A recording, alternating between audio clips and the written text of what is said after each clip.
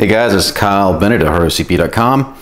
And so with our test yesterday, where we saw a difference in our Malaysian and our Chinese made 1700 CPUs, I headed out this morning and we hit up Fry's and we hit up Micro Center and to look for Chinese and Malaysian made CPUs. The only thing we could find here in town happened to be both made in Malaysia. I did have Fry's check the racks and I had the guys at Micro Center check the racks. Thank you sales associates there, I appreciate your help.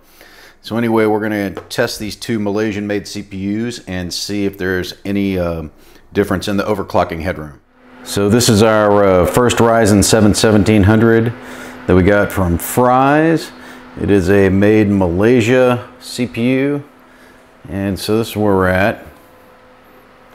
So our first Malaysian CPU would only run to about 3.8.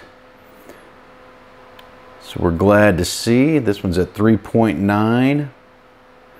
The system has been up about 3 hours.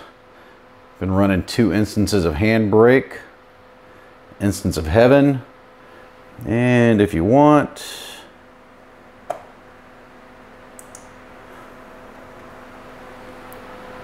you can still run a instance of Blender on top of all that. So it's good to know that we're not seeing any difference between the Chinese and the made in Malaysian CPUs.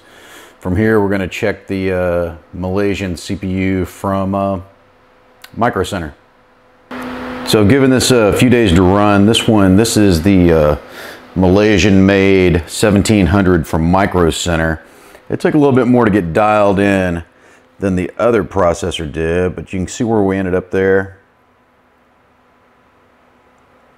3.865, 100% stability.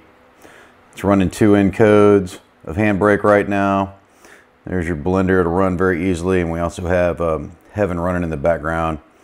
You can see it's loaded across all 16 threads, and our uptime there has been 2 days and 11 hours.